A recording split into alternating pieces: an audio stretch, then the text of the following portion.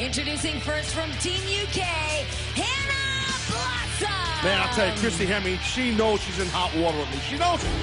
Maybe you should put some emphasis on the competitors in the match, on the knockouts involved here, more than this relationship, put that in quotes, that you have with Christy Hemme. Maybe you want to concentrate on Hannah Blossom. Well, I like Christy better. But I will concentrate on Hannah's Blossom.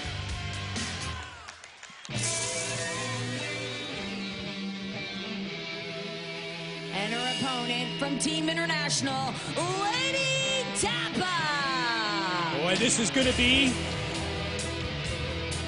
a very intriguing matchup because of the size difference between this Amazon, this enormous Lei'D Tapa, and young Hannah Blossom.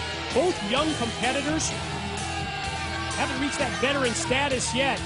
But boy, when you look at the tail of the tape, if you break it down, looks to me on paper like a huge edge for Lei'D Tapa. Oh, I completely agree with that, no doubt. Lei'D Tapa, she is an Amazon, as you said. She's bad news, nasty lady.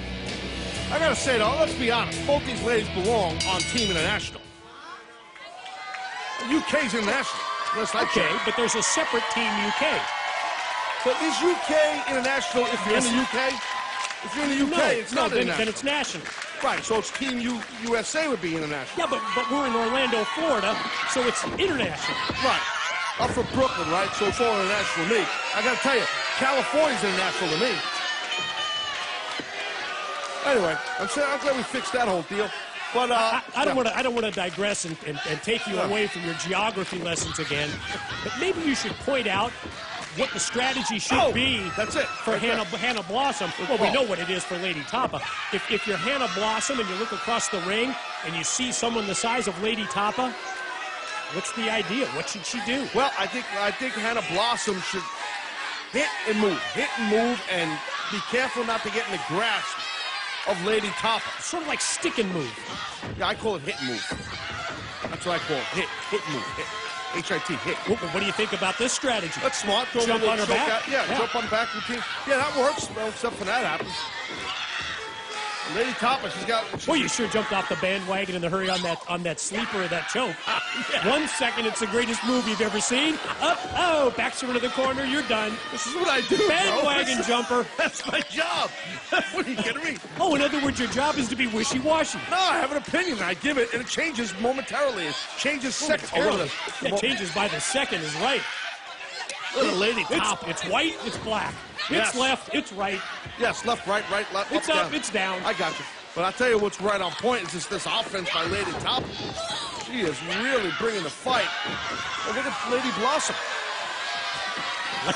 Lady Blossom? Yeah, Lady Blossom. Well, that should be our name, lady. She's a lady, and she blossoms. That's what you've got? Yeah. So you're using that to cover your screw-up. Yeah. You accidentally called her. Wait. Oh, watch the pin by Hannah Blossom. See, it just rolls off the tongue. You got Lei'D Tapa, Lady Blossom, and Lady Stifler. What's the ref? I'm going to write that one down. I got to tell Stifler that after the show. You know his real name was actually Sniffler? Sniffler. First name or last name? Both names. Sniffler. Oh, my. Well, I'll tell you what, Lady Blossom, she's not stiff. I mean, Hannah Blossom. Hannah Blossom's not going to be sniffing nothing lately. She's got a nose kick in. Ah! How about that pin attempt with those big, furry, barbarian-like boots? Yeah, they are. They're kind of barbarian-like. I agree. But she's the niece of the barbarian. I know that. I figured you're setting yourself up for that headbutt. Of course I was setting myself up for that because you're sure not going to drive the point home. Well, I usually don't listen to you.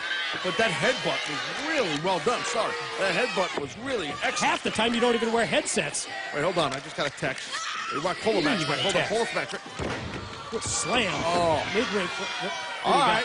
Well, from Team International, I got a text from Messias. Huh? Messias. He texted me.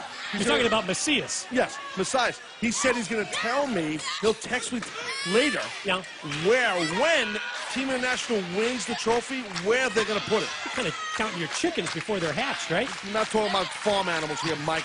But I'll tell you this much, I was wrong. It's not going to be Scandinavia. Well, okay. can't tell you right now. Messias. Right. He says he's going to let me know. Messias. Right. Him too. Right. Well, that guy too. Right. Him too. Yeah. I got both of them now. Now I'm writing your punchlines for you. Hannah Blossom. Ooh, that's a good way to try and fight her way out of the grip of Lei'D Tapa. You're right. Stomp on that foot like that. Tries to come back with a clothesline, and those clotheslines having little to no effect on this monster. Shows you the vitalityism of the World Cup. You know what I mean, Mike? Vitalityism of the World Cup. Yeah, With the actual trophy itself. Well, it means it's very important to win for your team. To see if Hannah Blossom can go to the top and connect here. Goes for the splash right into the pin. Here's the cover in two. Lei'D Tapa, she's just running around screaming with intensity. And this Hannah Blossom, she's got a load of fight in this girl.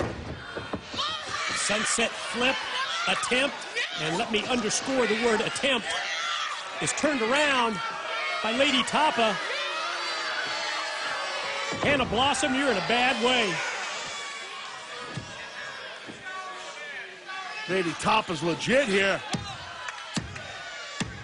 What an impressive win for Lei'D Tapa. Your winner from Team International, Lei'D Tapa.